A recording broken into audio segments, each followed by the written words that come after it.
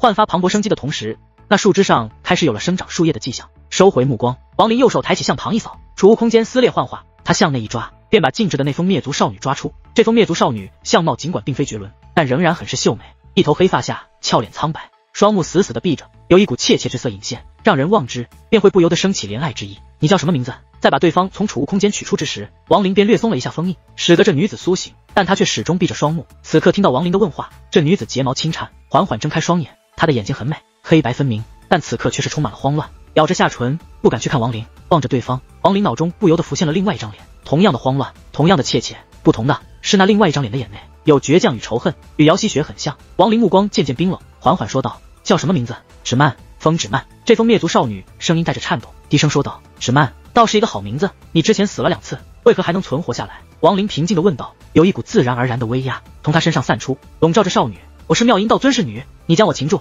道尊定会杀你。少女咬着双唇，抬头望向王林，其目中的怯怯仍然存在，被他强行压下，他进不来古墓了。王林缓缓开口，这少女一听此话，顿时面色更为苍白。她本就是个机智之人，王林的这句话所代表的含义，立刻就被他听出。不可能，道尊分身不可能被杀。少女惊恐之下，就连声音也都尖锐起来。王林冷冷地望着少女，没有解释，而是右手一翻，便有一枚玉简在手，直接扔向女子，贴在其眉心。有关妙音死亡的一幕幕画面，顿时就出现在了少女脑海中。这少女是妙音道尊的亲近之人，对于妙音的神通知晓很多，玉简内的画面真假自有判断。少女的面色越来越苍白，那玉简内的一幕幕，她不难看出这是真的。在对方与大荒上人的联手下，仅仅是分身且被压制了修为的妙音，没有存活的可能。尤其是被大荒上人夺舍的一幕，更是崩溃了少女最后一丝幻想，让她整个人颤抖起来。我的耐心有限，若你不回答我的问题，我会搜魂。王林声音渐渐冰冷，他知晓一些封灭族的诡异，故而没有直接搜魂，而是要先瓦解对方的心神。少女眼中恐慌越来越浓，她明白自己现在已经没有了任何脱困的可能，其主人都已经死亡，断去了她的退路。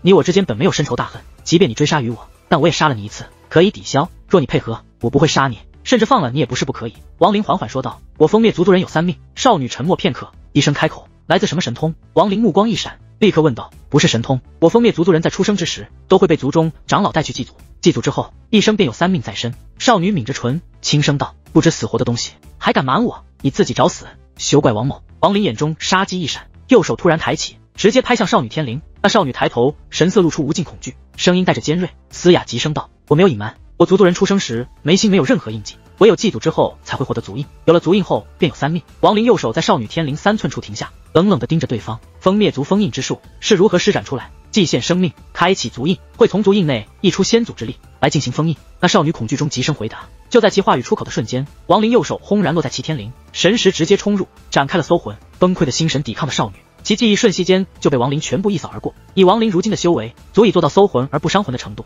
把少女的记忆全部知晓后，他目光一闪，右手抬起在这少女眉心一抹，在其身子一颤下，就把这少女眉心的印记生生的抓出，挥手间封印弥漫女子全身。被王林收入储物空间后，他目露沉吟，盯着手中闪烁微弱光芒的封灭族族印。封灭族是一个很奇怪的族落，他们的族人没有血缘关系，而是从其他地方抓来婴儿，祭祖之后若能存活，变成了其族人，死亡的几率很高。再加上在很久之前，封灭族的祭坛突然失踪，故而时至今日，封灭族的族人极为罕见，且因其族印是被落下，故而失去了族印，也不会死亡，修为更不会下降，只不过不再属于封印族而已。封灭族除了其诡异的封印之力外，最为惊人的便是其3命之术，此术可以被人夺走，用在自己身上。那妙音道尊就是抱着这个打算，才费尽周折找到了一个封灭族之人，收为侍女。只不过获得3命之术的方法太过艰难，需去封灭族祭坛才可，且成功的可能不大，一旦失败会引起反噬。再加上那祭坛失踪太久，故而便一直拖延下来。拿着封灭族族印，王林沉默片刻，将其收起。至于那封灭族少女，王林没打算去杀，此女与他算不上什么仇恨，取了其族印，出了古墓后放其离开就是。刚刚收起封灭族族印，王林忽然神色一动，抬头看向那被古神之力滋养的19棵树。这些树木生机磅礴，充满了绿意，其上更是出现了无数树叶，只不过这些树叶没有一个是古稀叶。王林没有着急，古神之力不断的融入，却见其中一棵树上好似到了秋季一般，那些树叶纷纷从树枝上落下，但却有一片叶子始终没有脱落。如此一来，融入此树的所有古神之力便轰然间直奔着叶片而去。王林目不转睛，在他的目光下，那树叶吸收了大量的古神之力后，其上光芒急急闪烁，但始终还是如寻常树叶一般，没有任何古稀叶的气息。更是在瞬息间，那树叶根部出现了细微松动，好似要从树上如其他叶子一样脱落。王林双目一凝，就在这时，那叶子彻底与树木断开，其上光芒渐渐消散，落在了地面上，化作平凡。那树木不再吸收古神之力，慢慢的枯萎，最终化作一片飞灰消散。王林皱起眉头，此刻那其余的18棵树木也陆续的开始的掉落树叶，看其样子与之前那数目极为相似。若是持续下去，很有可能亡灵耗费了诸多时日，大量的古神之力，换来的却是一场空。为何会如此？莫非我之前判断错误？古蜥叶，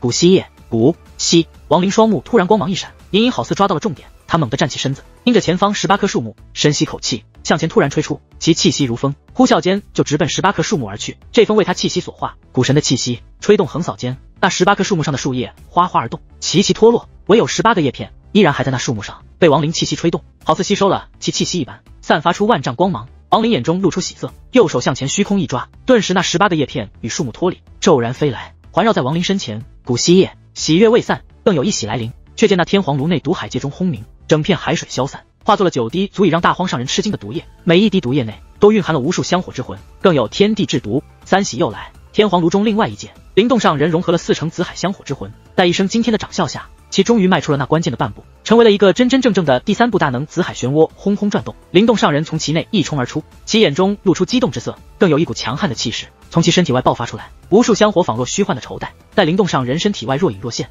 这是第3部的鲜明特征。3喜之后还有第4喜，这片弥漫了森林的天地内，天空中此刻有轰鸣回荡，却见在那阵阵扭曲之下，一个5000掌大小的木台冲入一半，在那木台上站着一个大汉，这大汉此刻神色一正，似没有想到在这里居然能看到亡灵。在这奉天狼族大汉愣住的刹那，亡灵右手向天一挥，顿时隐藏在了天空中的雷图骤然幻化，在阵阵轰天之声中直奔大汉而去。这一切都是刹那间发生，转眼这雷图就降临。那大汉反应也是极快，左手一挥间，古蜥叶幻化，被他直接贴在胸口。风自身情绪波动在体内，防止被亡灵引动虚火，其眼中露出嘲讽之色，右手掐诀向前一指，顿时其身体外便有奉天千丈狼身出现，咆哮中直奔雷图而去。但就在这时，雷图之后9色火焰熊熊燃烧，轰然中化作滔天火海，立刻就将那奉天狼环绕，其内血光闪烁，却见血剑一冲而出，直接穿透了奉天狼，直奔大汉而去。既在这里遇到，便是你的死期，没想到你就是那第5个木台获得者，杀了你，老夫木台可成6阶。要怪就怪你的运气太差，在这里偷偷寻宝，竟被老夫撞到。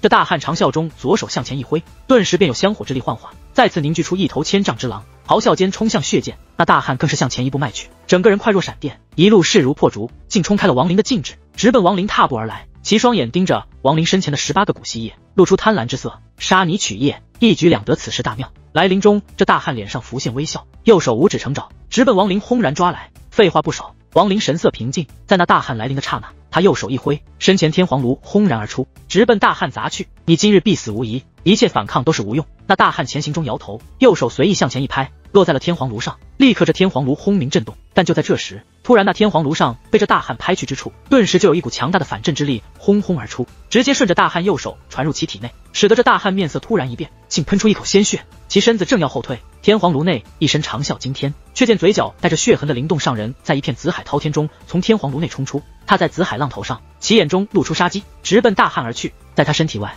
无尽香火弥漫环绕，更有阵阵喃喃之声回荡。灵动，那大汉眼中瞳孔收缩，有种不妙之感。灵动的出现让他对于亡灵的把握出错，此刻心神震动，震惊灵动身体外的香火，同时更是骇然的不知对方为何竟帮亡灵出手。周瑾，灵动上人疾驰而出，转瞬就临近奉天狼族大汉，双手挥舞间紫海咆哮，一个巨大的黑色雕像从海水内展现而出，其抱胸的双臂在灵动上人低吼中散开，一股毁灭之力轰轰而出，直奔大汉。那大汉急急退后，双手掐诀之下，身后立刻就有一道暗色的裂缝撕开，一股血腥之气疯狂的弥漫下，在那裂缝内流出了一双赤红色的双眼，那双眼透出无情，一声狼嚎惊天。但见一道庞大的红影从裂缝内冲出，赫然化作了一头数千丈大小的红狼，直奔灵动上人的雕像而去。那大汉心神狂跳，暗呼不妙，亡灵本就是修为不弱，狡猾多端，此刻再加上这竟然成功踏入第3步的灵动，让这大汉毫不犹豫地放弃3部大能的尊严，在红狼冲去的瞬间急急后退，就要离开这里。此战不能继续，要立刻走。那灵动上人天人第5衰时，我尚还是小辈，若非他不识好歹，没有足够的香火，他早就成为3部大能。亡灵始终站在地面的古神头骨之上，半步没有后退，甚至连神色都没有太多变化。衣衫吹动中，看着那一路追杀自己进入古墓的奉天狼族大汉从嚣张的来临直至眼下震惊的后退，嘴角露出一丝嘲讽。亡灵缓缓开口，你看见我喜悦，却不知我看见你后更喜悦。亡灵右手在身前一挥，立刻其前方那18片古蜥叶顿时就有2片直接飞出，其速之快无法想象。在那奉天狼族大汉身后裂缝出现的刹那，在那红狼咆哮的瞬间，直接就穿透了一切空间，轰的一声封在了上面。后退，亡灵右手向前一指，身前又有2片古蜥叶迅猛飞出，其速太快，可封印天地一切之物，转瞬之下就越过了大汉，在其身后形成了封印。那大汉知晓古蜥叶的诡异，此刻猛地改变方位，向着左侧一步迈去。向左，亡灵身前2片古蜥叶一闪而出，轰然间封了大汉左方天地。在那大汉身子一晃，冲向右侧的刹那，亡灵嘴角泛起冷笑，挥手间两边古稀叶封印其右侧天地。向右吗？就连上下也是不通的。古稀叶再次飞出4片，封锁大汉上下全部方位，只剩下前方。但这前方此刻却是轰鸣滔天，灵动上人的雕像之力与那红狼展开了厮杀，轰轰之声中气浪云涌。亡灵身子向前一步迈去，右手直接横扫，身前所剩全部古稀叶骤然飞出，直奔那奉天狼族大汉而去。灵动上人更是在冲击内一闪而出，冲向大汉。轰鸣之下，这大汉全部退路都被封死。危急关头，他双手掐诀，猛地在前一指，顿时就见大量的香火之魂从其体内不断的扩散，形成了一片扭曲之香。隐隐的，这大汉在那扭曲中，双臂上竟钻出无数利刺，这些利刺看起来如同狼牙。群狼拜月，大汉低吼中双臂一扫，砰砰声中其身上的狼牙全部断开，竟然化作了一头头凶狼。这些凶狼数量太多，转眼就弥漫天地，竟然不下数十万。此刻所有狼全部抬头，正要呼啸之时，天空顿时浑浊起来，却见一个血色的月亮竟凭空隐隐幻化，一股威压骤起弥漫。只是他没有机会将这3部大能之术彻底的施展出来。亡灵迈步中，右手抬起一指天空，轰然间天皇炉膨胀，将这天地完全笼罩在内，遮住个那天空的红月，困住了那数万凶狼。被灵动上人牵制的大汉周景面色骤然一变，正要不惜一切推动神通反抗，却立刻身子一震，掐诀的右手竟无法落下。在他的身体四周出现了9滴黑色的水滴，散发出一股让周景头皮发麻的恐怖气息。他不敢动，动一下便要死。亡灵充满寒意的声音徐徐飘来，亡灵的话语冰冷如寒霜，冻住了奉天狼族大汉的一切行为。他额头瞬息泌出汗水，死死地盯着将自己环绕包围的9滴黑色毒液。以他的修为，清晰的就感受到在这9滴毒液内蕴含了无法像想象的毒素，只需1滴就足以让他肉身元神全部腐蚀，半点不留。更让他头皮发麻的则是那9滴毒液内弥漫了太多的香火之魂，这些香火已然被毒污，成为了毒魂，被强行炼化封印在毒液内，散发无尽怨气与毁灭天地的冲动。他不敢动，一点都不敢。今日的一战太快，且过程波折惊天。他先是没有料到灵动会出现，更没有想到灵动居然迈出了那半步。若仅仅如此倒也罢了，被古稀叶封印了大半的方向后，他也还有反抗之力。但这9滴毒液的出现，却是让他心神几乎要崩溃。那毒液上的恐怖气息，让这奉天狼族周景皮表起了一层细微的疙瘩。看到周景被困，面色苍白后，亡灵双目一闪，缓缓开口道：灵动。灵动上人向前一步迈去，在亡灵身外10丈停下，直接单膝跪在虚空，目露狂热的恭敬，开口道：主人是要杀他，还是炼化？主人这2个字传入周景耳中，让他整个人愣了一下，几乎有些不敢相信自己的眼睛。第3部大能为这星空最强的存在，数量稀少，每一个都是声名赫赫之辈，这样的人物岂能任人为主？更不用去任一个尚未达到第3部之人为主。炼！亡灵大手一挥，天皇炉内顿时变化，18片古稀叶更是急速而来，封印在了这天皇炉上，其内魂魄弥漫，展开了炼化。那灵动上人更是在亡灵帮助下，从其香火界踏入毒海界，盘膝在半空，协助展开炼奴。这奉天狼族周景与当初的灵动不同，他是真正踏入第3部的大能，想要将其炼奴并非容易，就算是梦道之术，也需把对方耗尽心神之后，才可增加成功的把握。此刻周景被压制在天皇炉内，有灵动上人看守，更有古稀叶封印，最重要的是那9滴毒液环绕，亡灵有十足把握，对方逃不出自己手心。毒液只有9滴，他不愿轻易浪费，此物眼下威逼围困，已然起到了最大的作用。且这周景，亡灵也没打算毒杀，若能将其炼化成为蛊奴。亡灵回到界内之后，身边2大第3部大能奴仆，当年的大敌水道子看见，定然魂飞魄散，骇然的立刻逃遁。亡灵眉心一闪，古神星点出现，旋转之中就把这天皇炉收入眉心之内。他身在半空，看向下方地面，这弥漫了枯萎树木的森林，此刻内部已然空旷，唯有外围还有近百树木存在。在这森林的中心，那贪狼离开古墓的漩涡没有受到任何影响，依旧漂浮在那里，略一沉吟。亡灵本打算把这片森林连同埋葬的古神头骨一同收走，但他不确定收走之后，那传送漩涡是否会消散，一旦消散，便得不偿失。这个漩涡对亡灵来说很重要，他神识略有扫过，尽管不知晓通过漩涡是否会被传送在太古星辰，但他却是看出此物的确是有传送作用。半晌之后，亡灵没有轻举妄动，而是双手掐诀之下，便有大量的禁制幻化而出，直奔天空，展开了层层封印。用了数日的时间，亡灵彻底的把这里的一切军都封死后，他转身一步迈去，直接离去了这片森林所在的天地。出现时，他身在古墓雾气内，再次施展禁制，从外围把这里封印后，这才放下心来。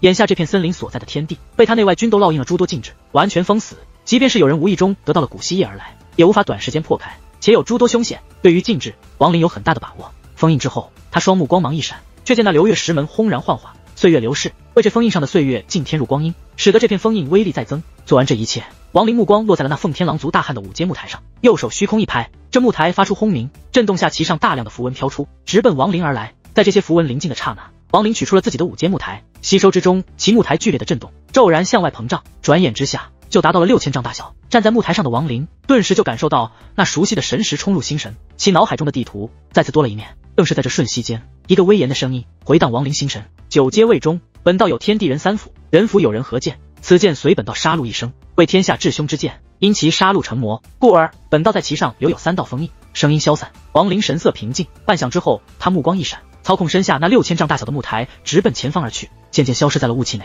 一路亡灵疾驰，隐隐的他可以感受到在前方也有几道木台的气息存在。这些木台显然都是5阶以上，他们存在的位置要远远地超过了亡灵。其中最前方，按照亡灵的分析，其方位甚至已经到了第8幅地图。地图9张，那道古夜墨话语中的意思，似乎并不是谁最快进入第9幅地图，而是第一个成为9阶木台才算达到要求。按照我现在的速度，无法快得过前面那几人。亡灵盘膝坐在木台内，目露沉吟。许久之后，他摸了摸眉心，眼中渐渐露出金光。这古墓内人人均有数字标识，唯独我没有。若那拓森也来此地，他定然也没有这数字标识。我是古神，故而进入这里不需数字标识。那么这数字标识到底是什么呢？亡灵目光一闪，他隐隐好似抓到了一些什么，低头右手在木台上一拍，顿时就有一个数字符文震起，被他抓在了手中。从进入这古墓后，亡灵始终被动，受此地那冥冥之力操控指引，按照其意而走。即便是那巨手的出现，似乎也是有人操控一般，这种感觉让他很不舒服。眼下亡灵第一次去仔细地观察这古墓内极为重要的数字标识，盯着此物，亡灵渐渐皱起眉头。时间缓缓过去，亡灵任由着木台向前急疾而走，穿过了第5张地图，进入到了第6张地图内。他手中的符文已经换了数百个，每一个符文他都观察得极为仔细。这符文内蕴含了一股很古怪的力量，这股力量存在的作用，似乎就是为了让人可以短时间存在于这里。若是没有了这符文，亡灵右手抬起，向前虚空一抓，顿时那封灭族少女身子漂浮在亡灵身前。这少女尽管足印被亡灵取走，但其眉心上还隐隐有一个烙印，这烙印正是数字标示。少女双目紧闭，似沉睡一般。亡灵盯着其眉心，许久之后右手抬起，古神之力弥漫在手掌，向着那少女眉心轻轻一抹。这少女身子一颤，亡灵右掌一开后，其眉心那数字标示仍然存在。亡灵沉默少顷，打开储物空间，取出古魂瓶，右手再上一拍，凄厉的嘶吼中，从其内立刻就飞出一尊古魔之魂。这古魔魂刚一出现，便立刻被亡灵一把抓住，狠狠的一捏之下，这魔魂顿时凄厉而亡，化作一团古魔之力环绕亡灵右手。亡灵目光闪烁，体内古神之力涌动，弥漫右手与那古魔之力融合。时间缓缓过去，融合始终无法圆满，总是做不到完美的融入，似乎还缺少什么。古妖之力，亡灵双眼越来越亮，左手虚空一抓，顿时便从储物空间内飞出一个葫芦。这个葫芦是他在第1处封印之地身边修士为了保命送出之物，当时亡灵神识扫过，知晓此物是古妖之宝，其内蕴含了不多的古妖之力。此刻拿出，他不假思索，左手再上一敲，立刻葫芦内便有妖气轰轰而出。那妖气正在凝聚成型，便被亡灵左手直接笼罩，取出一部分，按在了右手正在融合的古魔之力与古神之力上。古之三足，3种气息刹那间齐聚，立刻就在亡灵的右手上完全的融合在一起，形成了一股独特的力量。这力量远远超过了古神、古妖、古魔。抓着这股力量，亡灵有种抓住天地的感觉，他毫不犹豫，右手抬起，直接在封灭族少女眉心一抹。骤然间，那少女双目猛地睁开，发出一声惨叫的同时，其眉心那数字标示竟被亡灵一掌抹去。那少女没有了数字标示，其身子顿时剧烈的颤抖，四周的雾气更是在这瞬息间好似沸腾一般，疯狂的从4面8方冲击而来，直奔着少女来临。刺着少女眼下的存在与这古墓的规则产生了强烈的冲突，引动了古墓的一系列巨变，要将这不该存在的变化生生抹去。这变化太过突然，就连亡灵也都没有料到，几乎瞬息间，四周的雾气就疯狂的弥漫，刹那间，那少女就被雾气笼罩，消失在了亡灵身前。亡灵目光凝重，盯着前方雾气在突然的涌来后慢慢的消散开，那少女的身影已然随着雾气消失，不知被带去了何处。有意思。亡灵喃喃看了看手中从那封灭族少女眉心摸下的数字标识，放在了一旁，任由木台向前疾驰。许久后，他再次取出一个古魔魂，捏碎后化作古魔之力，与自身古神之力融合的同时，又从葫芦内取出一些古妖气息，三者迅速融合。在融合圆满的一刹那，亡灵不假思索，右手直接拍向自己眉心，轰的一声，亡灵身子猛地一震，体内元力急速运转，面色顿时苍白下来，但其双目却是金光闪烁。他眉心中此刻那古之三族融合的气息成旋旋转，阵阵剧痛从额头传来，似有一个锥子正急速刺入一般。半晌之后，这剧痛渐渐消散，在亡灵的眉心赫然出现了一个数字标示。就在这数字标示出现的刹那，四周的雾气轰然翻滚，隐隐传来如咆哮一般的声响，急急弥漫而来，似要把亡灵连同那6000丈的木台吞噬。仿若亡灵现在的举动搅乱了这古墓存在的固定规则，要如那封灭族少女一般被这古墓抹杀带走。就在这四周呼啸狂暴来临的瞬间，亡灵毫不犹豫，右手在自己眉心狠狠的一抹，便把那诞生出来的符文印记生生撕下。在被撕下的刹那，亡灵面色更为苍白，呼吸略有急促，他更是猛地抬头，死死地盯着四周的雾气，观察其举动，且做好了反抗的准备。但诡异的是，随着亡灵眉心印记被他抹下，四周的雾气渐渐平复下来，慢慢退开。许久之后，亡灵的笑声在这雾气内回荡，他望着手中的数字印记，内心已然确定了一件事件：这古墓内正是以内他身为古神，故而眉心没有印记，但这印记却是可以诞生出现，所需是古之三族气息的融合。也正是因为这个原因，所以他不会如那封灭族少女一般，在抹去印记后会被这古墓抹杀，因为他本身就不应该有印记。这印记只不过是这古墓送给所有非古之三族之人，让他们可以短时间存在于这里的封印而已。这里是古之墓点，唯有古之三族才可以进来，外人若要进，就必须要有这个印记。同样的，一旦印记失去，立刻就会被这古墓抹去存在。之所以古之三族没有印记，但此地却是以木台升阶为重点，就是要让古之三族后人在这里杀戮那些外人，夺取印记。这些外人不是传承试炼者，他们是试炼的一部分，只有我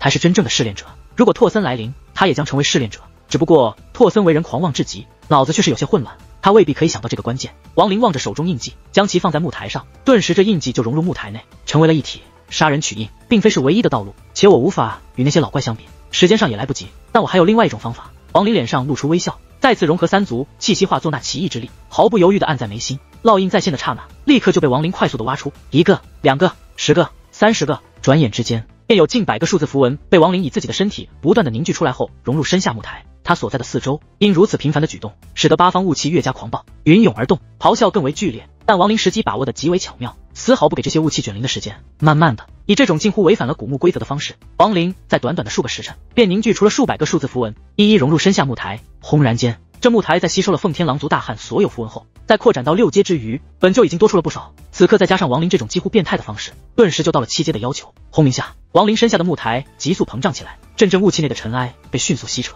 从四面八方凝聚，使得这木台从6000丈不断的扩大，6300丈、6700丈，直至7000丈。7阶木台，7000丈的木台，其大小极为惊人，远远看去几乎就是一小块大陆板，出现在了雾气之中。更是在其出现的刹那，四周的雾气似被狂风扫过，竟不敢接近，齐齐逼退。阵阵金光在木台上闪烁而出，万丈如阳，使得四周雾气再次退后。有一些雾气退后较慢，被这金光一扫，顿时就消散一空，好似被蒸发一般。王林脑海内的地图骤然间再次开启一幅，但他看中的不是地图，而是那在心神内回荡的第3次出现的声音：地府为魂，本道一生共杀3仙尊，求印其魂在地府，本欲炼成本道分身，后世之人可取。然此3魂极为强大，后世得者若无十足把握，莫要放出。这3魂生前均都是赫赫之辈。声音消散，王林精神一振，他终于知晓了这话语第一次出现时提及的地府为何物。至于那人府内的人和剑，王林心中也有了猜测。在王林木台成为7阶的一瞬间，第8张地图内，那盘膝坐在一处刚刚成为7阶木台的9天魔尊，突然双目猛地睁开，其身子更是站起，向后看去，此人到底是谁？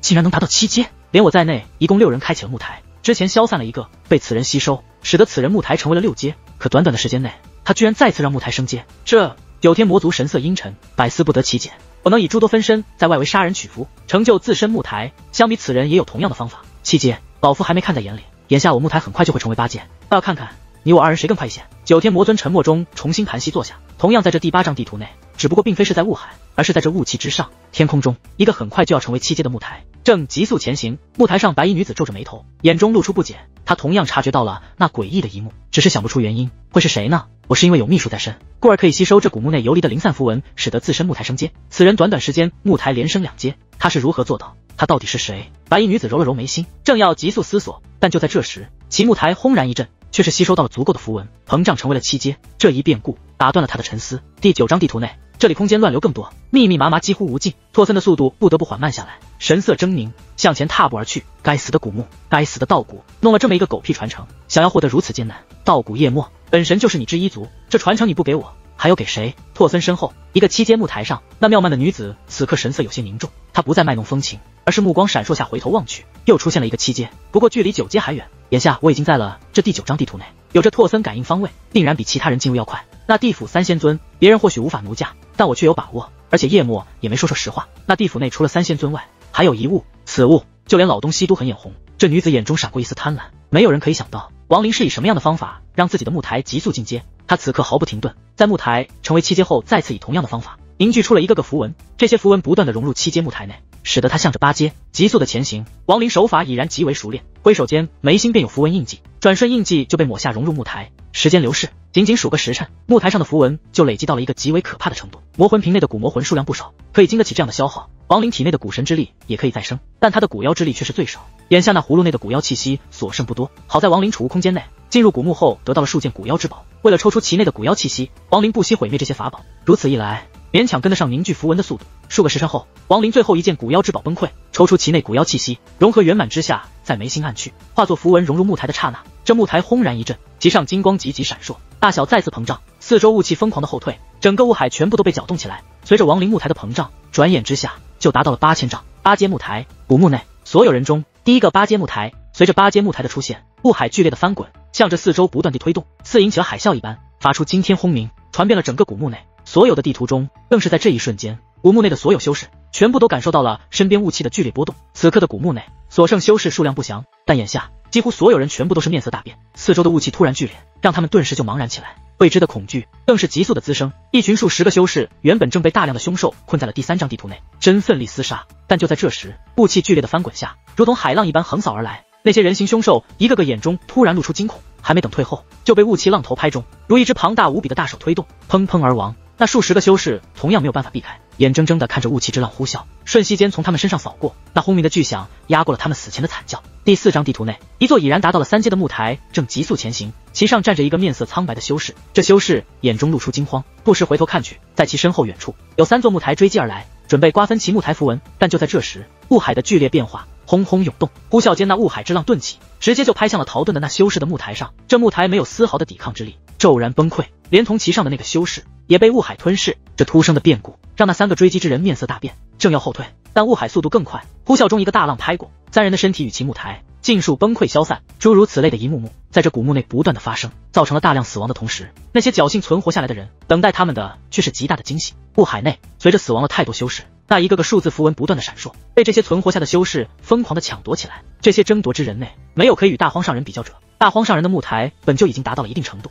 此刻抢夺之人迅速就成为了又一个5阶木台。成为5阶木台的刹那，他感应到了其余木台神色有了变化。第8张地图尽头，九天魔尊刚刚压下心中的不解，操控其7阶木台前行中，他突然面色大变，眼中露出无法置信之色，其木台猛地一顿，第一次停在了半空。不可能！九天魔尊眼中露出骇然之色，他清晰地察觉到，那数个时辰前刚刚成为7阶的木台，此刻竟然再次升阶，成为了8阶木台。第一个8阶木台，这一变化超出了九天魔尊的想象，他神色震惊，若非是身在木台上可以清晰感受，他绝不会相信这种时间。不到1天的时间，此人竟从5阶达到了8阶，这九天魔尊倒吸口气，整个人愣在了那里。他原本自信满满，认为自己绝对是能成为第一个达到8阶木台之人，但眼下这剧烈的变化却是让他心神轰轰。此人是谁？九天魔尊眼中露出杀机与忌惮，他沉默片刻后，猛地调转方向，操控木台不再前行，若是急速的向后，老夫倒要看看此人是哪个道友。8阶，杀了此人，收取其木台，我之希望就会大增。还有他如此快速达到8阶的秘密，若是我能知晓，那到古夜末的地府，非老夫莫属。第8张地图雾海之上，那白衣女子神色阴沉，其木台同样停在了原地。沉默片刻后，她冷哼一声，竟然与九天魔尊选择一样，调转方向直奔后方，通过那冥冥中的感应，直奔刚刚成为8阶的木台而去。他清楚的知晓，若弄不明白这神秘人如何使得木台快速升阶，那么怕是过不了几个时辰，对方极有可能第一个达到9阶。这种事情，他与那九天魔尊一样，都绝不允许发生。第9张地图内，拓森身后木台上的那女子，此刻已然站起了身子，其脸上没有半点风情之色，而是被一片煞气取代。此人必须除去，且其如此快速升阶的方法，我若得不到，就绝不能让其他人得到。沉默中，这女子眼中杀机一闪，丝毫不去理会拓森，操控木台同样改变方向，直奔后方而去。风云涌动，一切矛头在这刹那中全部指向亡灵。亡灵此刻盘膝坐在那8000丈大小的磅礴木台上，这木台金光更浓，远远看去好似一个太阳，四周雾气因它而动，因它而退。在亡灵脑海，第8幅地图开启，使得这古之墓地展露了大半，清晰的被亡灵看到。更是在这一瞬间，那万古沧桑的声音第4次传来：天地人3府，其天府为本道传承，无知族人立修极限后，可获传承反古成道，从而离开此界，去往本道家乡，寻本道族门。在这声音回荡消散，越来越弱的同时，亡灵立刻就比所有人都清晰地感受到，这古墓内有3尊7阶木台正急速向着自己所在的位置来临。他更是感受到，在身后的第5张地图内，刚刚诞生出了一个5阶木台，那木台之人，亡灵立刻就猜出，定是大荒。而此刻，这大荒上人也及时前行，直奔自己而来。不到1天的时间，木台连升3阶，吓住了这些人，眼下是来寻找答案，将我击杀来了。亡灵神色如常，嘴角露出一丝冷笑。他在8阶木台上可以清晰地知晓对方的准确方位，但对方寻他方向却是略有模糊，只知大概。可惜古妖法器已经殆尽，还剩下一样，即便是用掉，也不足以让木台成为9阶。木台成为8阶后，好似一个无底洞。亡灵隐隐猜测，所需符文的要求极大，按照古墓的规则，亡灵需要把这追杀过来的所有人全部杀死，抢夺他们的木台融入自身，方可使得其木台达到9阶。但这种方法，亡灵自然不会去思考。他冷笑中身子一晃，操控木台向前疾驰而去。8阶木台的速度堪比第3部大能，其速之快远不是7阶木台可以比较。再加上亡灵可以准确地知晓对方的方位，故而倒也有信心，这些人短时间追不上。眼下要寻找一切与古妖有关之物，用我自己的方法快速使得木台成为9阶。且看一看，是我快还是他们快？亡灵身下木台疾驰前走，轰轰之下金光万丈，使得前方雾气迅速避开，没有雾气阻止，亡灵速度更快。他清楚地知晓自己的优势在哪里。他的优势便是第一个成为8阶木台，第一个开启了第8张地图。相比于其余几人在第8张地图内摸索出道路，亡灵则根本就不需要。第8张地图内的一切路线，一切封印之地，全部都在其脑中，眼下就是一个快字。亡灵没有丝毫犹豫，更不浪费半点时间。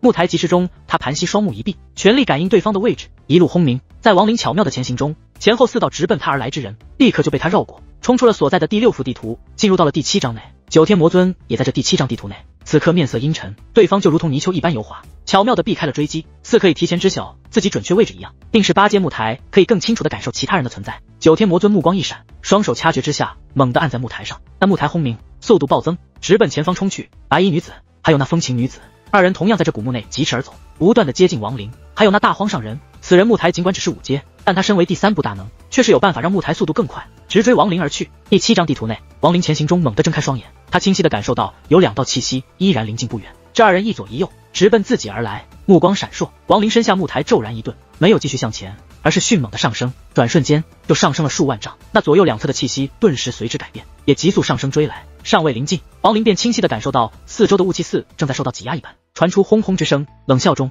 亡灵木台突然一顿，不再上升，而是俯冲一般向着前方倾斜而去，轰鸣不断。亡灵更是身子站起，在木台疾驰中看向身后，眼中寒光弥漫，深吸口气，他双手骤然抬起，向着后方猛地一挥，数百万印记在这一挥间急速幻化而出，雾气轰轰卷动下，亡灵的后方突然就出现了一片火海。却见那火海内，一把巨大的伞骤然的就从伞杆、伞骨、伞面一一幻化而出，焚界古伞。亡灵低吼之中，那巨大的伞赫然全部出现，展露在了雾气内。伞开灭世，亡灵喷出一口鲜血，那鲜血一出就立刻熊熊燃烧，直奔伞去。刹那间，那伞有了打开的迹象，打开了2成。随着伞开，一股灭世之火从伞下疯狂的冲出，向着4面8方轰轰而去。此刻，左侧出现了一个7000丈大小的木台，九天魔尊身影在雾气内若隐若现。右侧同样一个7阶木台出现，那白衣女子目光如电，在看清亡灵的刹那，却是明显的愣了一下。焚界古伞威力绝伦，尽管只开2成，但那灭世之火却是天地任何之力都无法抵抗与阻挡。此刻火海从那伞下宣泄而出，向着8方急速推动，化作一股莫大的冲击，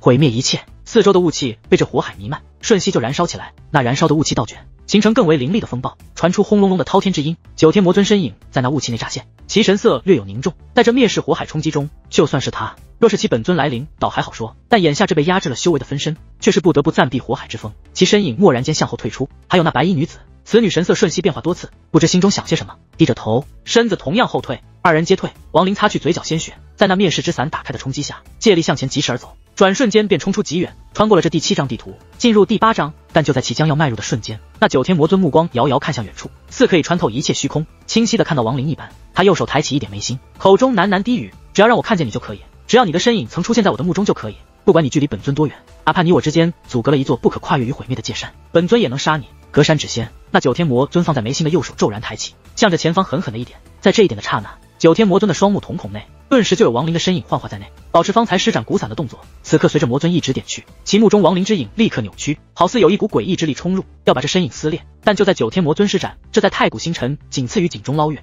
拥有赫赫声名的大道术的瞬间，在他不远外的白衣女子却是猛地抬头，美目露出一丝果断。她玉手虚空一拍，口中轻吟：天门3道，日月星3门，开心门。随着其话语出口，这女子右手掐诀直接一甩，轰然间，但见在那九天魔尊前方，突然便有无数星光骤然出现，那些星光交错，赫然就化作了一个巨大的门。此门似与天齐，其样子竟与第3部空之大门极为相似，但显然实质绝不相同。在这星门出现的刹那，恰是九天魔尊一指而去的瞬间，2种道术之力在这转瞬中碰到了一起，无声无息，不起半点波澜。那星门一震，渐渐化作星光崩溃倒卷，消散在了这古墓内。与此同时，那九天魔尊喷出一口鲜血，其面色瞬息苍白，身子连连后退数百丈后，猛地抬头，死死地盯着那白衣女子。仙妃为何阻本尊？那白衣女子同样面色略有苍白，身子后退100丈，但神色却是平静如水，缓缓开口道：本宫做事还需向你解释吗？你算什么东西？那九天魔尊盯着白衣女子半晌，神色渐渐平复下来，丝毫不露半点怒意，反倒嘴角溢出微笑，摇头中转身直奔远处，竟是绕过对方，向着第8张地图追去。那白衣女子皱起眉头，目光收回，看向亡灵消失之处，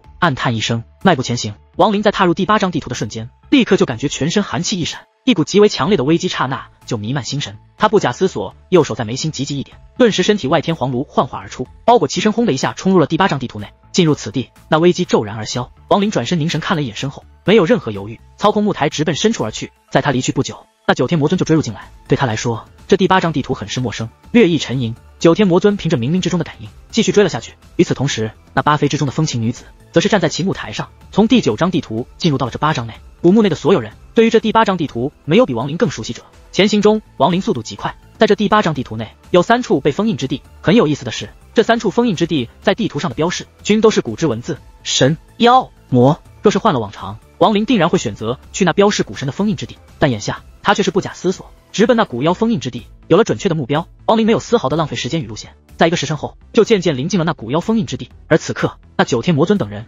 正凭着感应慢慢的摸索而来。时间上，亡灵分析只有半个时辰左右，半个时辰后，他们就会寻觅追来。半个时辰，时间很急，亡灵目光一闪，疾驰中在其前方，他看到了一个巨大的漩涡，这漩涡约数万丈大小，其内隐隐传出轰鸣，一股浓浓的妖气弥漫，尚未临近，这股妖气就足以让人心神颤抖。更是在临近后，亡灵清晰地察觉到，在这妖气内，赫然有一股磅礴的生机弥漫，活着的古妖。亡灵倒吸口气，他盯着那漩涡，在这漩涡的最深处，那里有一片混沌的气旋，其内似有一个身影在盘膝打坐，但那气旋外还有一道封印，就是这封印的存在，使得这古妖无法出来，似沉睡一般。此地妖气极浓，尤其蕴含的生机，让亡灵清晰地判断出，这古妖不但活着，且极为强大，即便不是9星古妖，也定是8星。眉头一皱，但很快亡灵就舒展开，嘴角露出阴沉之笑。他小心谨慎地从木台上跃起，收了木台后踏入那漩涡内。刚一进入漩涡，顿时耳边就有阵阵呼啸之声疯狂地传来。那漩涡内的妖气如一条条坚韧的绸缎，纠缠在亡灵身上，似要将其肉身撕开一般。仅仅是迈入了100丈的距离，亡灵就很难再前行下去。距离这漩涡的中心，这100丈的距离不足数百中之一。亡灵目光一闪，眉心之中古神星点骤然幻化，急速旋转中古神之力融入全身。他低吼中，咬牙再次向前迈出数步，每一步都是数百丈的距离。转眼间，他进入到了这漩涡1000丈之处，这里几乎是极限了，但他还有一些力气可以继续前行一段距离。只是亡灵没有那么做，而是盘膝坐在漩涡内，略微调息后，他右手掐诀之下，那魔魂瓶赫然出现，抽取其内魔魂，涌入自身古神之力的同时，亡灵左手在身前一抓，轰鸣之下便把从身边呼啸而过的古妖气息抓住了一些，三者迅速融合，那奇异的力量再次出现，被亡灵迅速按在眉心。符文闪烁刚刚幻化，立刻就被亡灵抹下收好，他速度越来越快，期间没有任何停顿，不断的在重复这一动作。渐渐的，这漩涡内的古妖气息被亡灵一丝丝的抽走，魔魂瓶内的古魔魂也慢慢的减少，符文一个个出现，越来越多。时间流逝，半个时辰已然过去了大半，亡灵制作出的数字符文，在这充足的古妖气息下，已然达到了数千。他双手动作越来越快，几乎化作残影，抽古妖气息，取魔魂捏碎，融古神之力，这一系列动作，亡灵已然熟练至极。再快一些，尽管他制作符文的速度已经很快，但距离成为9阶木台的符文数量还是差值很多。且亡灵感应下，有4道气息正从远处集结而来，他们似锁定了自己的位置，速度越来越快。不多时，远处虚无传来破空轰鸣，一座7000丈大小的木台骤然出现，在那木台上站着一个身穿粉衣的妙曼女子。这女子眉目带着风情，人还未到，便有娇笑传来，其笑声似呻吟，更有一番说不出的韵味传入亡灵耳中，竟让他心神一震，脑海隐隐居然幻化出当年在朱雀墓与柳眉那一幕幕曼妙往事。在这制作符文中，这心神突然的震动，让亡灵顿时面色苍白，他目光透出冰寒，冷冷地盯着那迅速临近的木台以及其上的女子。凭着2000年修道的坚定之心，以及因朱雀墓之事引发的一系列后果带来的痛苦，让他硬是压下这一丝莫名的情绪，双眼越来越阴冷起来。在那女子来临的刹那，亡灵起身向后一步迈去，其速骤快，直奔漩涡深处。在那漩涡呼啸间，他再次走出了100丈，盘膝而坐，看都不看漩涡外的女子，双目一闭，继续制作符文。原来是你这个小家伙，可惜姐姐已经有了拓森，不然的话还真舍不得伤你呢。那粉衣女子掩口娇笑，但双眼却是有一丝诧异闪过，她更是微不可察地扫了一眼那漩涡深处似存在古妖的气旋，目中有凝重之色。她笑声看似寻常，但实际上却是有其道数在内。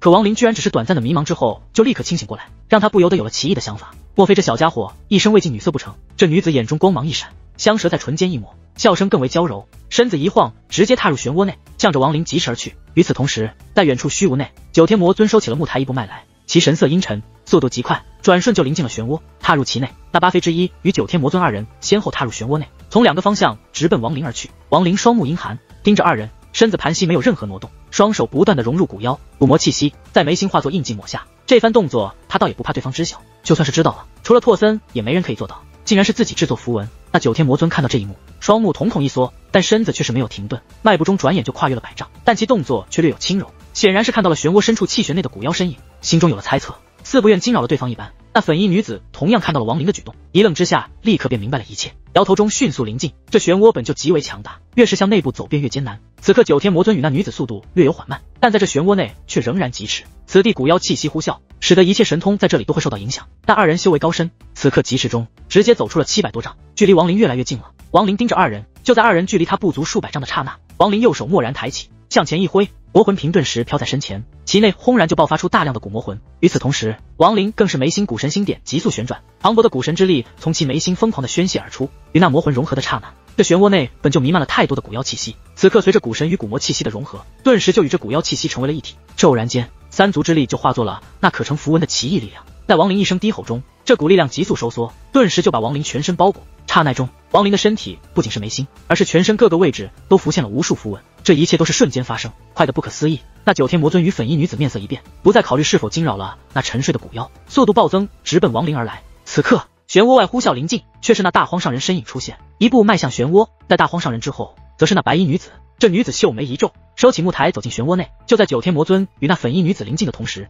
亡灵嘴角露出冷笑：“你们晚了。”亡灵全身一抖，丝毫不在意对方迅速的来临，其身体上浮现的那些符文轰然被震开，漂浮在了身体外。与此同时，亡灵双手向外一挥，顿时之前制作而出的大量符文轰然闪烁而出。更是在这一刹那，亡灵身子向上一跃而去，大袖横甩之际，那8000丈大小的木台轰轰出现。这木台刚一出现，顿时就吸收了亡灵制作出的所有符文，剧烈的震动起来，其上金光万丈，向着八方横扫，轰鸣惊天，迅猛如雷般向着四周回荡。那8000丈的木台在吸收了全部的符文后，在那震动之下，立刻就膨胀起来，8200丈、8400丈，直至9000丈。9阶木台，这木台一出，其上金光骤然消散，竟然变得没有任何颜色。不但如此，这木台颤抖更为剧烈。亡灵第一时间一步迈去，站在了那9阶木台上。9阶木台，9天魔尊眼中寒光闪烁，不顾一切的直奔前方冲去。那粉衣女子同样面色一变，急急冲向木台，还有那大荒上人更是眼露贪婪，迈步疾驰。唯独那白衣女子沉默中后退，似退出了抢夺。但就在这一瞬间，却是惊变突生，一阵惊天动地的呼啸之声从这古墓内骤然出现。这声音刚刚还距离很远，但转眼间就好似到了耳边。在这古墓第9章地图内，拓森正低吼向前冲去，但此刻他面色突然大变，其身子顿时停止，急急向旁闪过，其前方无尽虚无内轰鸣滔天，呼啸之中可以清晰的看到一只巨大的手臂从雾海伸出，轰轰中直接闪来，险之又险的从拓森身边一扫而过。尽管没有碰到拓森，但这手臂掀起的气浪却是轰然的落在拓森身上，以他肉身的强悍被这气浪吹中，身子顿时倒卷，嘴角溢出鲜血，好不容易才停下。抬头中无所畏惧的拓森，其目内罕见的露出骇然之色，盯着急速远去的那巨大的手臂。这手臂轰鸣之下，横扫古墓，直奔第8章地图而去。与此同时，在这古墓第1章地图内，同样也有一只巨大的手臂从这雾海内伸出，呼啸间横扫。有数十个残留在第1章地图内的修士正在雾气中疾驰，但转眼之间，双耳就被滔天呼啸之音取代。还没等反应过来，在他们的身后，那巨大手臂就轰轰而过，死亡的惨叫之声被这轰鸣掩盖，没有传出半点。在那手臂过后，这数十个修士无一存活，连同他们的木台全部崩溃死亡。这手臂的速度比之第9章地图上的手臂还要快出10倍不止，就如同一座齐天之山，以一种堪比第3部空玄大能的速度轰轰而扫，转眼就横扫了第2章、第3章、第4章，直至第7章地图。这些地图内的所有修士，但凡是在这手臂轨迹之内，没有任何闪躲避开的资格，全部都在手臂扫过的刹那一一崩溃而亡。其中更有一些甚至已然达到了4阶木台，但下场没有任何区别，轰然瓦解，死亡殆尽，如同末日。9阶木台出现之后，来自这古墓的末日两只出现在这古墓的手臂，就如同一个巨人张开了双手，在头顶从外向内挥动，好似要并拢拍起巴掌一般，其速之快只能用瞬息来形容，几乎就是亡灵9阶木台出现的刹那。9天魔尊等人冲出的瞬间，这两只巨大的手臂从横扫了全部地图，同时出现在了这第8章地图内。那传入9天魔尊等人耳边的呼啸，正是这两只巨大的手臂带来，无法形容这两只手臂出现之时那种来自心神的震撼。每一只手臂都足有数万丈粗，呼啸临近，以众人根本就反应不过来的速度出现在了这古妖漩涡外。自漩涡的两端，这两只巨大的手臂轰鸣来临，刚一碰到这古妖漩涡，顿时漩涡就轰的一声在震动中崩溃，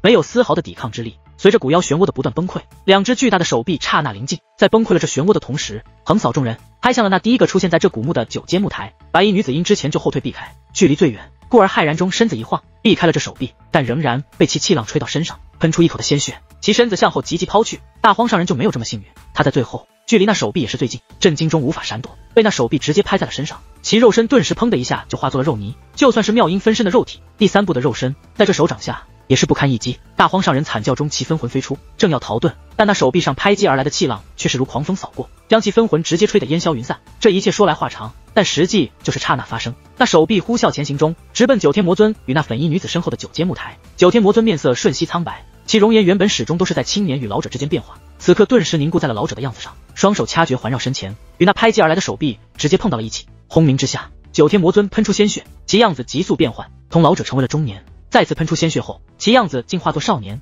更是在这一刹那，古墓内九天魔尊其道术神通化作了诸多分身，一个个立即崩溃死亡。以他们的死亡为九天魔尊换来了一线生机，成为了少年的九天魔尊身子诡异消散，任由那手臂挥过后，原地重新出现，嘴角有鲜血溢出，他猛地向前疾驰，远远的避开，眼中露出惊骇。至于那粉衣女子，同样花容色变，双手掐诀之下，张口喷出一片粉色雾气，那雾气内有一条黑色的丝带，被这女子一把抓住，绕着身子一卷，立刻那丝带就环绕其身，在手臂扫来的瞬间，向着旁边避开了千丈，但仍然被手臂指头碰到，喷出鲜血，受伤后退。另一个方向，那从第9章地图呼啸来临的另一只手臂，直接扫过古妖漩涡，从那漩涡深处古妖沉睡的混沌气旋内挥过，直接就将其上的封印碾碎。在这封印碾碎的瞬间，其内那沉睡的古妖猛地睁开双眼，其左目内赫然就有8个半星点旋转，他醒了。那巨大的手臂从其身上扫过的瞬间，这苏醒的古妖仰天发出一声尖锐的长啸，在这笑声中，其身子立刻就模糊透明，使得那手臂直接穿透其身，直奔9阶木台。2只巨大的手臂同时出现在了木台左右，轰鸣之下，一同落在了这第一个9阶木台上。木台震动，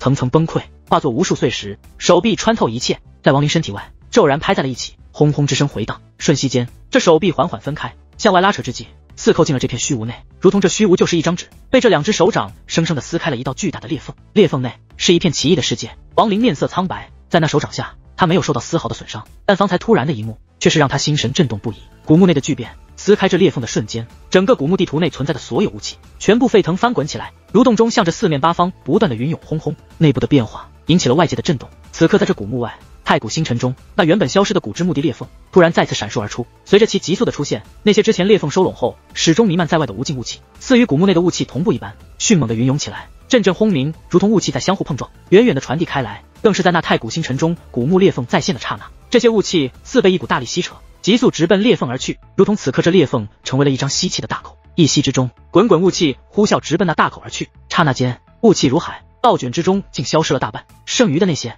此刻仍然还在急速被吸扯入古墓裂缝中。在这太古星辰中，距离这古之墓地不远的一处干枯死亡的修真星上，那分魂崩溃的大荒上人本尊面色略有苍白，盘膝中猛地睁开双眼，其目内透出无情之色。他一生修道为己，且极爱毁事，只不过所有知晓其这一爱好者均都死亡，故而并未传开被别人知晓。与2代朱雀尽管有些交情，但这交情若是与利益相比，却是又算得了什么？正是因为这一颗薄寡恩性格，故而他才会修道数万年。知交无一人，他冷哼中身子一晃，直接迈向星空，转瞬之间其身影消失，出现之时竟在了那急速吸扯雾气的古墓裂缝外，其身子飘在雾气内，如不动之山，冷冷地盯着半晌，他目中闪过一丝果断，居然没有了进入者修为的限制。大荒上人沉默少顷后，不假思索向前一步迈去，直接就踏入进了那裂缝内。与此同时，在这太古星辰古墓裂缝吸扯雾气的刹那，远在一处无尽星辰之地，似虚幻之中，有一片紫色的海洋，海洋波涛滚滚，在海底深处，一个老者盘膝而坐。此刻他双目猛地睁开，露出一缕寒芒。大荒上人敢抢我分身，还有那亡灵，坏我好事。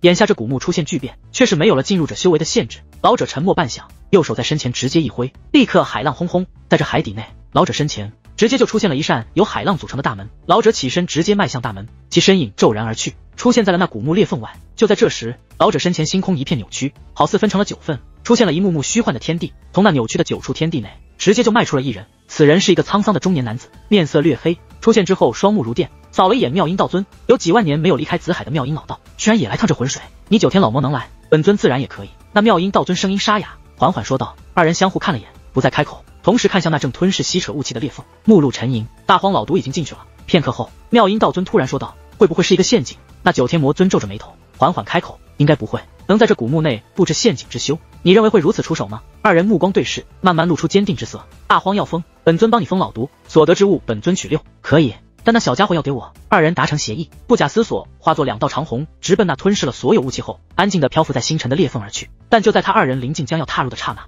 这太古星辰轰然一震，一股浩荡之威骤然就从四面八方疯狂的凝聚而来，转瞬之下就化作了一个巨大的掌印，虚幻而出，漂浮在这上空。这掌印之大，似可遮盖这片星域一般。妙音道尊身子立刻一顿，抬头看向掌印，那9天魔尊眉头微不可察的一皱，同样停下身子。但见在那掌印下，一股股黑气凭空出现，交错在一起，形成了一个模糊的黑影。这是一个身穿黑袍之人，其全身都被黑袍笼罩，看不清样子。大战将起，你2人不能出现意外，这古墓还是不要去了。短暂的沉默中，那古墓裂缝没有收缩，而是始终漂浮，似等待着修士的进入。妙音道尊突然开口，你确定会有意外？尚未算出。那黑袍人声音沙哑，透出无尽沧桑。无妨，出不了意外，就算是有，你也定有办法救我等出来。那妙音道尊转身一步，直接就进入到了那裂缝内，身影消失。那九天魔尊脸上露出微笑，向着黑袍人一抱拳，笑道：“你伤势看来已经恢复了大半，此番若真有意外，有劳了。”九天魔尊不假思索，身子一晃，踏入裂缝内。待其身子进入后，古木裂缝依旧没有消散，而是如永恒一般，保持撕裂的样子，漂浮在星辰内。那模糊的黑袍人默默地站在那里，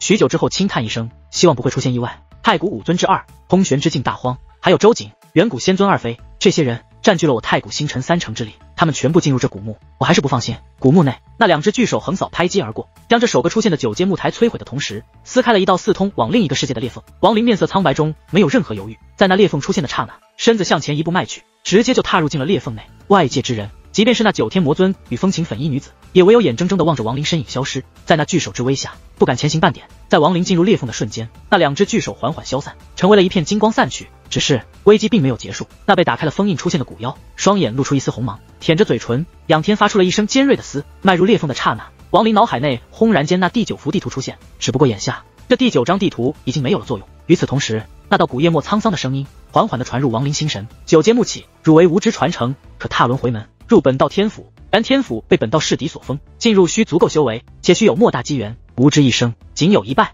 然无不悔。那道门之势左旋，封锁了无退路，道义李广设下了无左眼，那左眼内包含了无半生的记忆与对故乡的思念。传承者，若汝能成骨，若能。话语消散，最后2句很是模糊，听不清晰。亡灵眼前一花，视线清楚之时，他处于一处庞大无比的宫殿之内，这宫殿如星空一般，一眼看去很难看到尽头。整个宫殿金碧辉煌，透出无尽威严的同时，更有一股阴森弥漫。这阴森的气息来自于亡灵前方4排并列延伸极远之处，由无数修士组成的狮队，每一排队伍都有修士近千，他们一个个笔直地站在那里，七窍流血，双目睁着，残留着狰狞与杀机。这些人的衣着很是奇异，与亡灵所见大不相同，衣衫材质更是如流水一般，似活物一样。同样的衣衫，亡灵只是在闪雷族在收取不灭雷霆时，从那虚幻在脑海中的画面内，那些当年的外来者身上看到过。这些人的头顶此刻均都有绿色的火焰闪烁，发出轻微的燃烧之声，把这大殿照亮。人灯，亡灵身子漂浮在大殿半空，目光从这些修士身上扫过，这些人全部都是成为了灯火，那燃烧的火焰是他们尸体之油与元神融合后形成了火烛。望着这一切，阴森之感更浓。亡灵的目光顺着这些修士向前看去，在前方远处有一座高高耸立的石台，那石台的最顶处有一个巨大的座椅，座椅前方，石台从底部直至以下，赫然有一道巨大的裂缝缺口，含于着至今仍蕴含的一股惊天之气。似当年曾有人一剑亦或者一剑而来，破开天地一切阻隔，从远处呼啸临近，直指座椅之人。这座椅上空无一人，唯独有一个椭圆形的光团，散发柔和之芒，静静的漂浮。在这并列4排的修士中间，还矗立着一个约数百丈大小的鼎，鼎内有渺渺燃香漂浮，直奔上空。亡灵沉默中身子渐渐飞高，其目光随着身子的升空，渐渐越过了前方那巨大的石台，渐渐的看到了这宫殿内的小伴。在这石台后方，同样有一个巨大的鼎，在那鼎周，同样有4排修士一动不动，保持狰狞的同时，他们的头顶也有火焰燃烧。那石台的前后左右，整整8方位置，赫然全部都存在着一个鼎，存在着无数修士。亡灵心神震撼，望着眼前的一切，许久之后，深深的吸了口气。他此刻所能看到的，并非是这无边无际大殿的全部。亡灵沉默中，右手抬起向前猛地一挥，狂风横扫，阵阵刺目之芒随风笼罩了大半个宫殿，使得亡灵看到了更远的一切。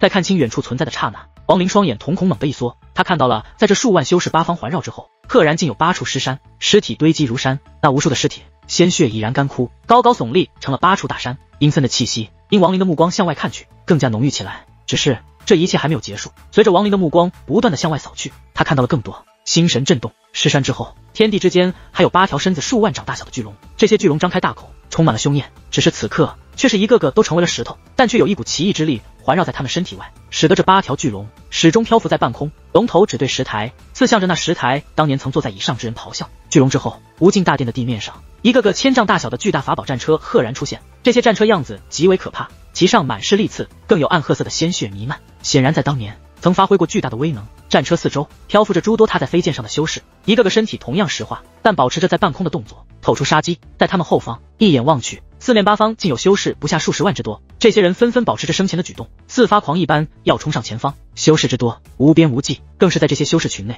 还有近100个高大的身影耸立，这些身影背对石台，挥舞双手似要驱赶。在远处，8个身子几乎与这大殿齐高的巨影今天一般出现，对着他们前方冲击而来的修士展开疯狂的屠杀。不断的看去，亡灵心神越加震动，渐渐的他看到了正对着石台座椅的最前方，在那个位置存在着一个极为独特的修士。这个修士手里拿着一把伞，撑起伞后飘在半空，全身尽管石化，但其左手却是抬起中，遥遥指向石台宝座。在他的身后，随着亡灵目光扫去，他看到了这片宫殿内站在最后的一个人，这是一个闭目的修士，他飘在半空，左手伸直虚握拳头，似在抓着什么，其右手手掌成弯，仿若在拉扯。这个动作若是在其双手内放一把弓，他赫然就是在拉弓。安静的宫殿内，唯有轻微的烛火燃烧声缓缓传来。许久，亡灵收回目光，看向下方那巨大的石台，他沉默了片刻，身子缓缓落下，踏在了那石台之上。站在这里，亡灵举目望去，下方无尽修士，那一个个狰狞的表情，一双双透出疯狂的杀机的目光，好似在这一瞬间全部凝聚在了亡灵身上。来此八方的煞气仿若实质一般，轰轰临近。亡灵下意识地退后了数步，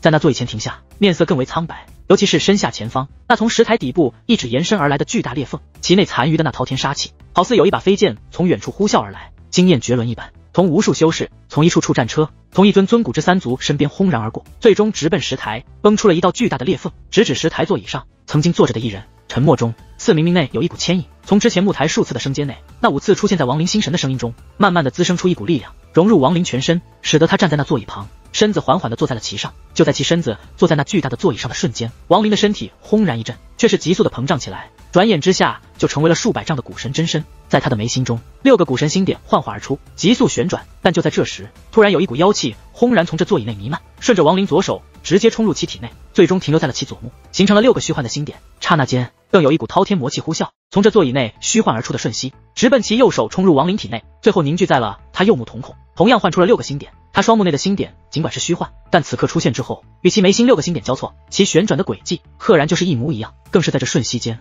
亡灵心神轰鸣，4岁月在其身上急速逆转。渐渐的，他依然忘记了一切。渐渐的，在他的身上缓缓地散发出一股威严，这威严是一股霸气，是一股战天之威，是一股哪怕是天崩地裂我仍寒木望结的气势。他平静地望着前方，神色慢慢平静，但那股威严却是越来越浓，不断的积累之下，使得此刻的亡灵竟散发出一股就算是第3部大能在其面前也要颤色的气息。最先感受到这股气息的，正是那在亡灵眉心星点天皇炉内的灵动上人。他原本正在全力压制周瑾，不断的配合天皇炉炼化，但就在这时，在亡灵体内那霸道无比的气息积累的瞬间，灵动上人立刻面色大变，瞬息苍白，其眼中竟露出了恐惧之色，放弃一切行动。其身子更是被逼出了天皇炉，逼出了星点，逼出了亡灵体内，似若不走出，他就会被这威压生生的挤爆肉身，形神俱灭一样。亡灵眉心星光一闪，星点旋转之中，灵动上人从其内幻化而出，急急出现后立刻面向亡灵，跪在了平台上。直至跪下后，那股威压才略有消散，但仍然强大，好似无数山峰压在他的身上。而他则不是第3部大能，而是一介凡人。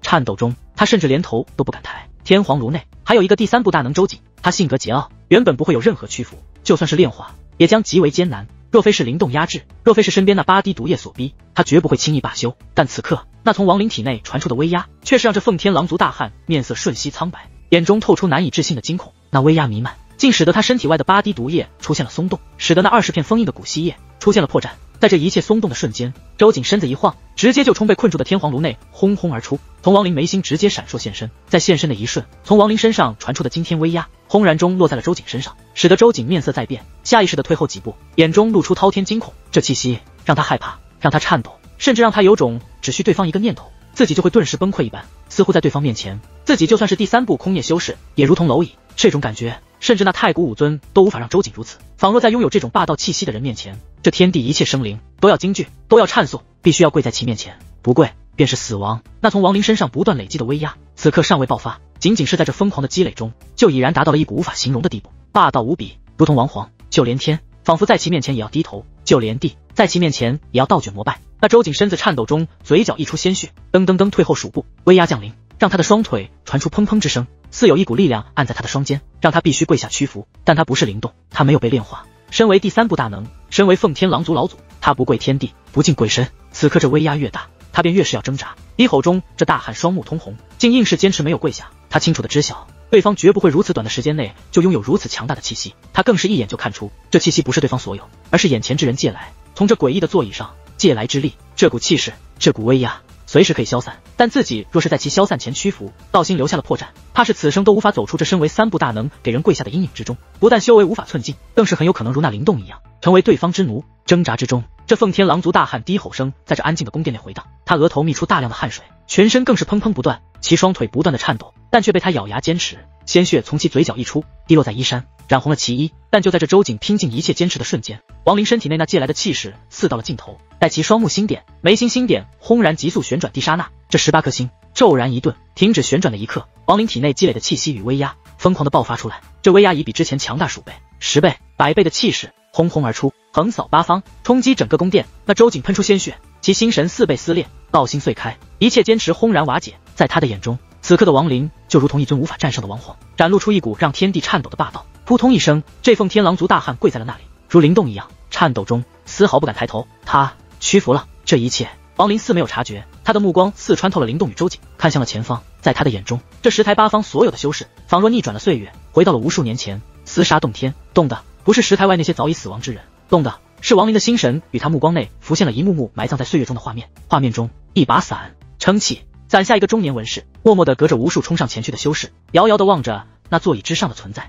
抬起左手向前一指，这一指地动，在亡灵的目中，这十台八方大地轰然震动，阵阵嘶吼惊天。却见前方那数万修士一个个疯狂地冲来，掀起一场风暴横扫，直奔十台而来。这数万修士之后，10倍不止的更多修士一个个低吼下，以极快的速度冲来，不畏死亡一般。更远处，一座座庞大的战车发出轰隆隆的巨响，慢慢的接近，其上光芒万丈，一道道足以毁灭一切的光芒呼啸而出。就在这时，宫殿内上空虚无似被撕开巨大的裂缝，从其内直接就有近100个千丈大小的古之三族轰然降临。他们的出现引起了这天地的崩溃，那一声声怒吼瞬息就压过了这里无数修士的厮杀。轰轰之声中，这近100个古之三族落在了地面上，神通、肉身之力、法宝之物等等一切攻击急速的展开，以近100三族之人力抗数十万修士。这一幕幕所看极为真实，仿若亡灵踏入岁月之中，出现在了当年的此地战场，亲眼目睹一般。他平静地坐在那里，就如同当年的曾坐在这里之人，冷冷地望着眼前的一切，一股自信与霸道的气势在他身体内不断的积累爆发出来，使得亡灵此刻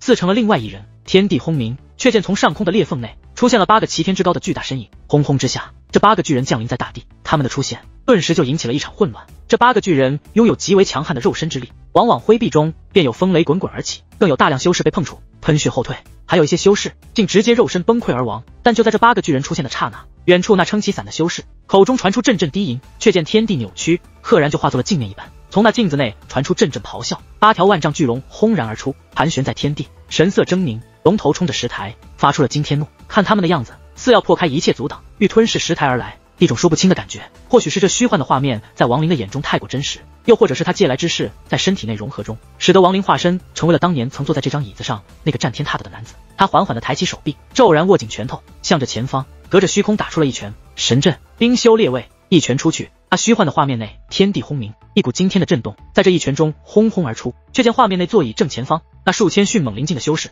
全部身子轰然一震，砰砰之声回荡下，这数千修士喷出鲜血，身体诡异的扭曲下，好似在他们四周凭空出现了一个漩涡，他们的身子被这漩涡牵引，不受自身操控一般，竟从散乱之中排列成了整齐的4列。并非是这一处位置如此，而是在这一拳中，十台八方那数万最为靠前的所有修士纷纷鲜血喷出中，身子诡异的改变方位，成了一行行整齐的列队，一股死气弥漫。这八方一行行列队中，所有的修士在这一拳中生生被震碎了内腑，震碎了元神，震崩了一切生机。亡灵挥舞的拳头停留在半空，缓缓的身后中慢慢松开拳头成长，极为随意的向前一挥，妖术烽火成山。挥舞中，那八方排列成队的数万修士头顶顿时便燃起了浓浓火焰，这火焰绿色，仿若妖火。出现之时，更有滚滚烟气升空，远远一看，如同狼烟烽火冲天而起，一挥之下，那些飘升的狼烟立刻似被狂风横扫，直奔下方那数十万修士而去，从他们身体外穿透而过，在这十台八方之处，形成了8座由狼烟组成的烟山。烟山一成，轰鸣中其内立刻就弥漫出巨大的吸扯之力，这吸扯之力极为强悍，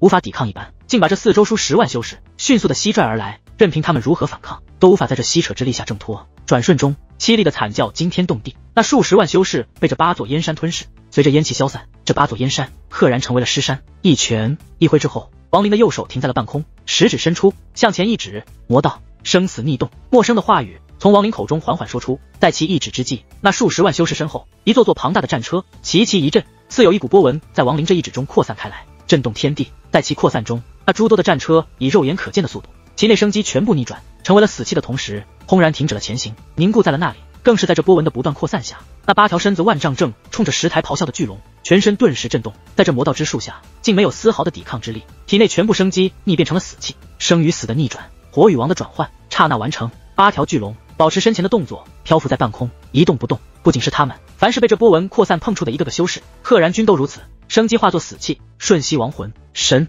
妖、魔，武道无限。亡灵口中喃喃，伸出的手指成长，向前轻轻的一拍，在这一拍之下，他眉心古神星点急速旋转，赫然竟成6星，直接成为了9星，甚至其双目内那12个星点也同时暴增。在旋转之下，达到了18星，9星古神，9星古妖，9星古魔，三足之力在这一刹那似有了融合，化作一股道骨之力融入亡灵右手。随着其一拍中，赫然在这石台上，在亡灵身前化作了一个巨大的虚影。这虚影只有头颅，单其头颅就与天地齐高，在其上散发出一股似与整个星空齐寿的沧桑之气，只不过略有模糊，看不清真正的样子。在这头颅出现之后，他张开口，向前喷出了一道气息，这气息如狂风横扫，直奔前方轰轰而去。所过之处，一切死亡的修士身体全部僵硬，更是出现了石化的迹象。就在这一瞬间，石台正对面，画面中那撑伞的中年文士似轻叹一声，右手撑伞之际，从那伞中赫然扩散出七彩之芒。这七彩如虹，交错在一起的刹那，好似成了一个七彩太阳。而那七彩之芒向着四周急速宣泄而出，道骨之力与这七彩之芒在转瞬中有了对抗，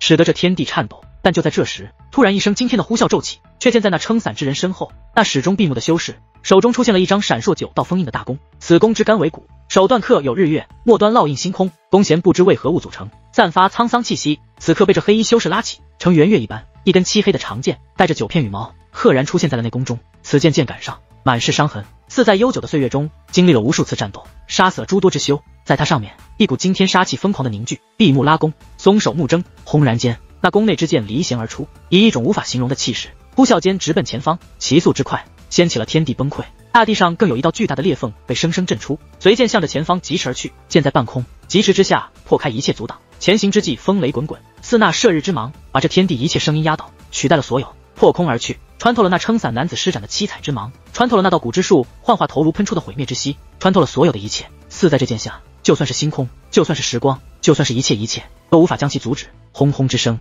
尖锐之音，呼啸之浪齐起之际，这剑冲入进了道骨之息内，好似燃烧起来，直接破开这气息，惊鸿一闪中刺进了那虚幻而出的头颅左目，带着头颅左目直接穿透而过，可以清晰的看到那剑尖之上一颗鲜血淋淋的左目，随着那剑矢直接破开了天地，破开了这宫殿，直奔虚无，不知去向。剧痛从亡灵心神如潮涌现，那痛苦如同割裂，似要把他的记忆与自身撕开。随着那一剑呼啸，亡灵左目赫然就有鲜血流下，其左目内的借来的9颗妖星轰然崩溃，道迹离广，射下了我一只左眼。那左眼内包含了我半生的记忆与对故乡的思念。亡灵脑海浮现了之前曾出现过的声音，此刻的他在那剧痛之下，似乎彻底忘记了自己，而是化身成为了道骨夜幕。而我的左眼还给我咆哮之声在这天地内轰隆隆的回荡，随着咆哮，那巨大的头颅虚影吹出的气息轰然间向前翻滚，崩溃了撑伞男子的七彩之术，卷动之中直接落在其身。那撑伞的男子嘴角泛起苦涩，其身子渐渐失去了一切生机，成为了石人，就连其伞也同样石化，更是在这气息横扫中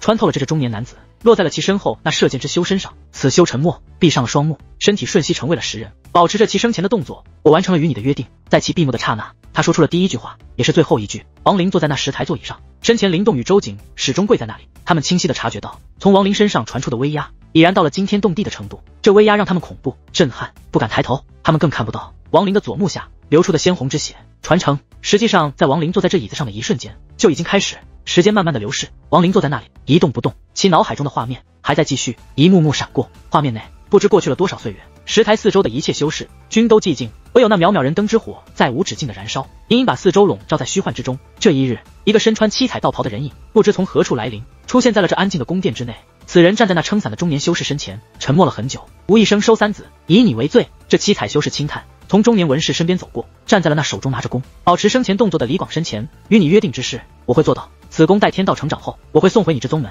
这七彩修士从李广手中取下那惊天之弓，但就在这一瞬间，他忽然面色一变，不假思索，身子直接向前一步迈去，其速之快已临极限。古道无仙，在亡灵脑海中的画面内，骤然就出现了这一句沧桑的话语。在这话语出现的瞬间，一种亡灵无法理解的变化突然出现，仅仅是这一句话4个字，竟让那七彩修士面色再变。你没死。七彩修士全身七彩之光环绕，后退之中喷出了一口鲜血，一步之下就消失无影。亡灵脑海中的画面消散了，他整个人身子一震，目中的迷茫消失，渐渐清醒过来。在其清醒的一刹那，他体内那借来的气势急速涌去，似要从他体内散出，重新回到座椅内，消散在天地之中。更是在这瞬息间，从这座椅内突然就爆发出一股强大无比的排斥之力，似要把亡灵从其上推出，似有一股意志存在于这座椅内，除了当年之人外，再无第二人有资格坐在其上。之前亡灵的坐下，是这意志没有苏醒，但随着亡灵体内融入妖魔气息，随着他脑海浮现那一幕幕画面，随着画面崩溃后，他清醒过来，这意志苏醒了。在这意志苏醒之后，这排斥之力就轰然涌现，不但要把亡灵推出，更要把之前涌入亡灵体内的气息收回。似这股气息，这意志不允许亡灵拥有一般。亡灵面色阴沉，来不及多想，但下意识的想要把体内的气息永久的停留在身体中，不让它们外散。如此一来，就与这座椅产生了激烈的冲突。在那强大的排斥之力下，亡灵低吼中面部青筋鼓起，死死的凝固自身，不让自己离开座椅半点。他有种感觉，一旦自己被震出座椅，体内借来气势将会瞬息崩溃。想要留住，必须要坐在这座椅上。时间缓缓流逝，一息、2息、3息，仅仅3息时间，亡灵就仿若到了极限，体内元力急速运转，死死的抵抗那越来越强大的排斥之力，同时疯狂的吸收那借来的气势。因其苏醒，眉心的古神星点恢复到了6个，但此刻随着他急速的吸收，第7个星点却是隐隐模糊将要出现，更是在他的右目内，古魔之力环绕，竟有了成魔星的迹象。第4息，在亡灵强行抵抗了4息的刹那，其脑中轰鸣，心神内那之前因木台升阶出现的9张地图全部崩溃。随着地图的崩溃，他看到了在那地图之下还有一片无边无际的区域，这片区域由6幅地图组成，在这6张地图下面赫然还有天地，那一片天地是3幅地图组成。这古墓绝非眼下这一层，而是3层。此刻进入古墓的所有人也仅仅是在第1层而已，进入第2层的入口正是在亡灵此刻身后那座椅之上的椭圆形光团。而这座椅若把古墓第1层比喻成一个阵法，那么这座椅就是阵法的正心与中枢。亡灵更是在这一刹那看到了那第2层中赫然弥漫了无数凄厉之魂，更让他骇然的则是这些魂中有那么几个竟散发出一股堪比蓝梦道尊一般的强大威压，甚至在那第2层的深处还有一片模糊之地，一股无法形容足以惊天的气势如沉睡一般存在。而一旦进入第2层，必然引起这强大存在的苏醒，到时候恐怕就算是有蓝梦道尊的修为，也将生死难料。这仅仅是第2层，还有第3层。亡灵坐在这座椅上，如坐在这阵法中枢，他的神识与阵法融合，穿过第2层，看到了第3层。但就在其神识进入的刹那，却是有一声似压抑了无数万年的咆哮从那第3层内轰轰传出。亡灵神识在这咆哮中顿时崩溃，但虽说崩溃，他还是看到了在那第3层内3幅地图中间的那张上面有一颗巨大的心脏，那心脏砰砰跳动，传出一股让亡灵确定无疑的传承气息。他甚至有种感觉，只要自己身体碰到那心脏，就可以完整的获得道骨传承。而此刻他所在的这座椅，其内之前涌入他体内的气息，正是从这心脏内以一种奇异的方法与座椅连接传出，涌入的自己体内。眼下这气息急速被吸走，一旦全部离开了身体，亡灵就必须要闯入第2层，闯入第3层，才可以去获得那传承。这样的举动，莫说是他，就算是此刻古墓内的所有修士，无一人可以做到。种种念头在亡灵脑中一闪而过，他目中露出疯狂，下定了决心，绝不能让这借来的气息从体内散走。第5息，亡灵眼中有了红光，透出狰狞，眉心古神第7颗星点疯狂的吸收借来的气势，入我体内，便是我亡灵之物，岂能说来就来，说走就走。随着亡灵的清醒，那传自灵动与周瑾身上的威压也快速消散，使得2人似有了勇气抬头。那周瑾挣扎中正要抬起头颅，就在这一瞬间，亡灵不假思索，右手骤然抬起，借着体内此刻尚未完全消散的气势，化作一指闪电一般，轰的一声点在了周瑾眉心。一指落下，周瑾喷出鲜血，身子倒卷，在其眉心之中赫然就出现了一个符文，古奴的符文。你2人左右，祭献香火化作全部之力，封此座椅，助我传承。速！亡灵话语极快，出口的刹那便立刻闭上双眼，迅猛地封锁自身，阻止那借来的气势消散的同时，把自己的身子彻底的固定在座椅上。第6息，灵动没有丝毫犹豫，起身直接来到亡灵左侧，双手掐诀之下，右手骤然按在座椅上，不断的把体内香火之力涌入其内。与此同时，左手抬起，虚空按在亡灵身上，共同抵消那座椅反震之力。轰然间，这灵动上人头发无风自动，全身衣衫急速撕扯，似有一股大力从亡灵体内传出，涌入其身，让灵动面色立刻有了变化，咬牙忍住。奉天狼族周瑾被亡灵一指崩退，此刻面色苍白，眼中露出挣扎，但他挣扎越是剧烈，其眉心那古奴符文就越是闪烁。第7息，周瑾面色苍白，默默地来到亡灵右侧，按照其吩咐展开了全身香火之力，冲入座椅中，协助封印的同时，与灵动一样，右手虚空按在亡灵身上，分担这股强大的反震。心神轰鸣，周瑾全身一震，感受到了那股大力，低吼中右脚向后一踏，如常在了地上一样，死死的坚持。亡灵闭目之下，不断的封锁自身，阻止借来之势退去，但其左目刺痛，其内9颗妖心之前崩溃，已然没有了古妖气息存在。此刻被他阻止的便是右目古魔气息与眉心古神之力。第8息，从座椅上传出的反震之力已然到了一种撼动天地的程度，亡灵体内传出砰砰之声，他嘴角溢出鲜血，但神色却是狰狞无比。我偏不信！亡灵低吼中，全身古神之力运转，疯狂的凝固身子，与那座椅排斥之力一次次的碰撞。灵动嘴角流出鲜血，身子颤抖，面色苍白。那周瑾同样是咬牙中有鲜血溢出，但却死死的与灵动一同分担座椅之上的无穷之力。第9息，亡灵身子不断的颤抖，额头泌出汗水。尽管有2大3部之修相助，但那座椅的反震更是越来越强烈，似要把他的身子崩溃一般。体内的古魔气息与那古神之力更是如潮水一样轰轰卷动，想要冲出他的身体，回到座椅中。一旦让他们回去，亡灵的传承就要按照正常的途径去发展，需入第2层、第3层，踏入那心脏所在的天府，经历那无法想象的凶险，才有可能获得。第10息，亡灵喷出鲜血，他坚持的时间越长，吸收的越多，对他的好处就越大。其眉心古神第7颗星点在急速的旋转之中越来越清晰，只差一些就要成型。但就在这时，却是巨变突生，终于让本神凭着感应找到了这里，就是这里。那该死的图斯做梦都想要回来之地。狂笑之声从这10台所在宫殿的尽头轰轰传来，却见在那里虚空一阵扭曲，拓森的身影在那片扭曲之后，正疯狂的要冲破这扭曲的天地，冲入进来。随着其冲击，那扭曲如同一张网，被拉成了凸形，更有轰轰之声惊天回荡，却是拓森正义拳拳轰打。